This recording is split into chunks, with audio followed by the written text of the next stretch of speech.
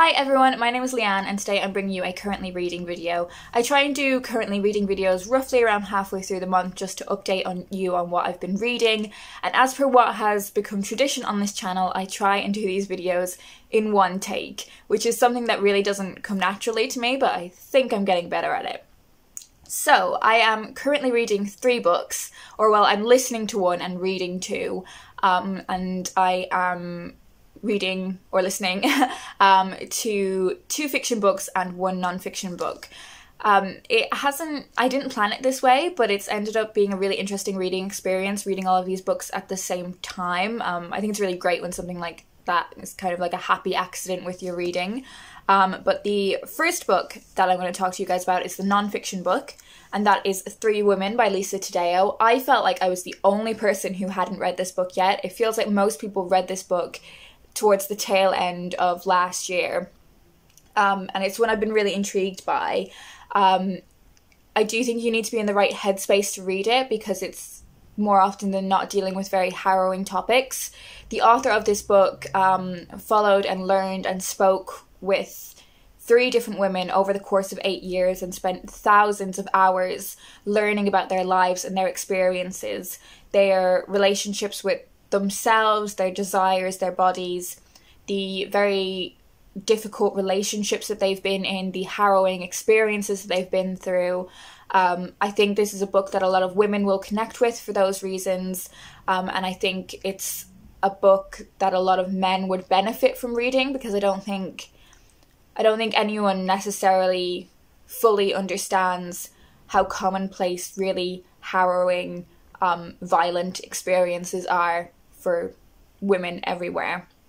Not to say those experiences aren't dealt with by men, but I think every woman has experienced something along the lines of the very difficult topics dealt with in this book. So yeah, you do need to be in like a decent headspace to read this.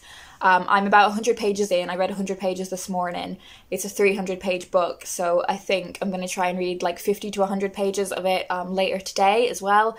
It's not one that I have had a sort of profound connection with yet, but I definitely get the sense that it's a book that is building somewhere, that it's going to reach a sort of crescendo, and enjoying is probably the wrong word, but I'm definitely getting a lot out of reading this book.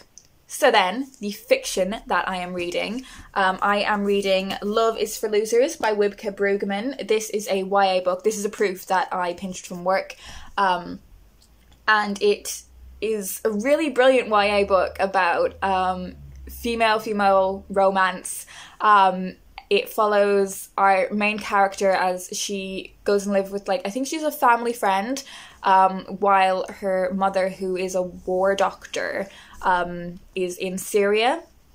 And it basically just follows this young girl's life. I think she's about 15, as she struggles to work in a charity shop and deal with customers and like social interaction, which I think is something that a lot of teenagers would connect with. It follows her obsessing over someone's Instagram account because she's got a crush on her, and it's told in like this really, really consumable way. So I'm on page 200 of the proof, is nearly 500 pages, but it's so readable because like a lot of the dialogue is laid out like a script, like it's laid out just like on a play script.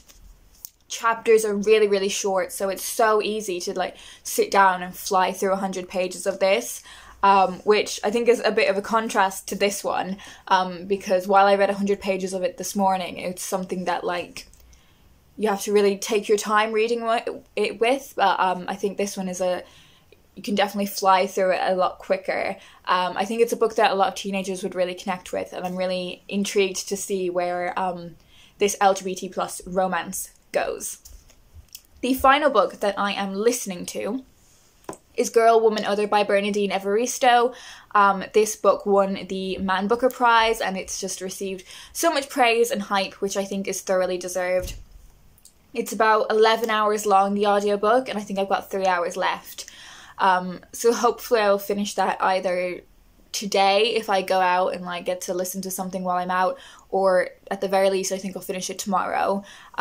This is a book that follows multiple sets of 3 stories, multiple sets of 3 women. So we have a mother and a daughter and someone else who is connected to their lives in some way. These stories are spread over the globe of women who have had lots of different kinds of life experiences, and it's so fascinating to get a glimpse into these women's lives. And I think that's what I mean why it's interesting reading these books together, because I think I'm getting a real experience of learning about women and learning about other women and women who have had different life experiences to me, and it's just so beautifully written. There are so many moments where I want to pause the audiobook and just like take in what she is saying. One of the sections that has stayed with me the most is a section that was about a teacher and the struggles she faced as being both a woman of colour and a teacher, how she felt like she really had to prove herself and be better, because she was like basically representing Black female teachers everywhere. I think it's just amazingly written, but for that reason I would kind of not recommend listening to the audiobook, just because, one, because there are so many different voices in it. Took me a while to like notice when we've changed voices, and also because it is so beautiful, there have been bits that I've kind of wanted to like mark up and underline, but I haven't been able to.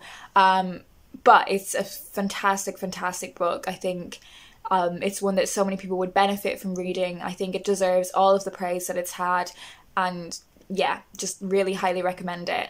So they are all the books that I'm reading at the moment. Do leave me a comment down below if you've read any of these books and let me know what you thought of them. I like really struggle to do these in one take, and I don't know like if you can tell, like I feel like I sometimes build towards the end of a sentence and I feel like I'm about to pause and I'm like, oh wait, no, you're not supposed to pause because you're meant to be filming this in one take. But I am getting better at it, I think. So yeah, as I said, if you have any thoughts on any of the books I've mentioned, do leave me a comment down below, and I will talk to you guys in my next video.